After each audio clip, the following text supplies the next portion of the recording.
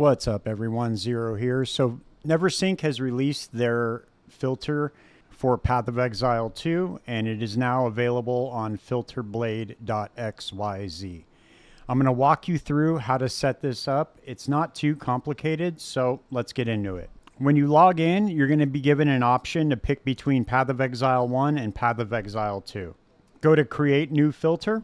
You have a bunch of options right here just as far as how strict the loot filter is. But just to break it down real simply, soft through semi-strict is basically for very beginning. Strict is more for like the middle of the game. And then once you start getting into higher tier waystones, you can choose things like very strict, which hide waystones tier 1 through 6. The Uber, which hides waystone tiers 1 through 13, also hides low-level uniques, things like that. And then there's also Uber plus strict. This is going to be for like super optimized builds. So if you scroll down here, it's going to show you what the drops are going to look like, but you can customize this. So if you go up here to the Customize tab, you can see here general currency. So these are, you can change the way that the currency drops for you. So like S tier, like divine orbs, you can click on this. You can change the text. You can change the border. You can also change the background of the box. You can make it look however you want, which is really cool. That's for the general currency, but it has everything. So like campaign and exotic currencies like omens, which I never see, so I don't have to worry about that anyway.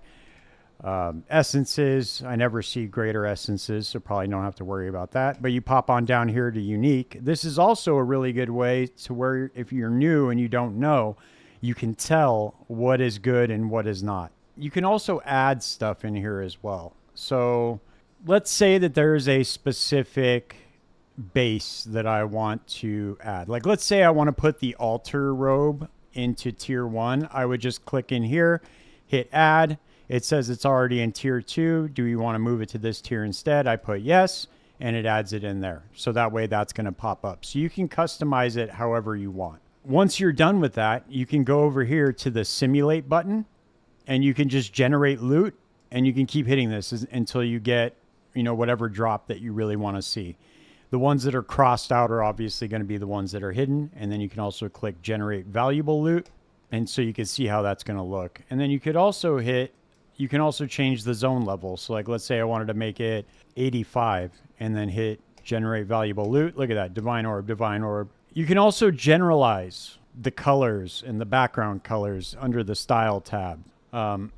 Once you're done editing it and customizing it the way you want, all you have to do is go over here to export to POE. You type it in here, whatever you want to name it. You hit sync or download. It's going to download it. Let's name it Zero's Filter. Click over here to sync or download. You have two options.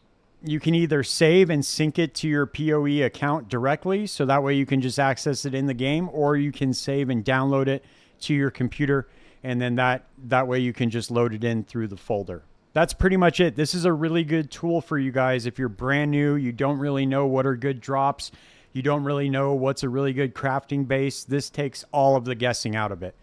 So go in here, customize it however you want. Happy looting. If you guys found this video useful, please consider subscribing to the channel, and I will be back tomorrow to cover the live stream. I will see you guys then. Peace.